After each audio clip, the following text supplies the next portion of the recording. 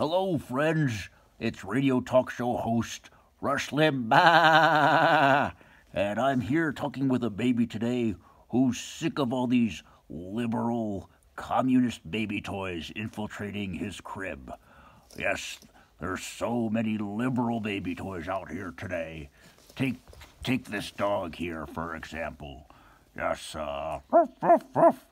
See this dog here? Where were you made? See? Let me look underneath you. Oh, you were made in another country, not America.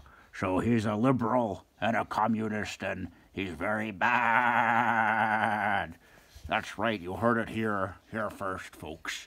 Now take this llama here, for example. Hey, what's going on? Well, this llama, he voted for Obama, so he's a liberal, and he hates America. The llama voted for Obama. It rhymes, so it's the truth. That's just science, folks. You heard it here first. Now, Quill, what do you think of all these liberal communist baby toys coming into your crib? Oh, yeah, I can see you're very upset, just like I am. Well, we're gonna do something about it. We're gonna take back America for the American baby toys.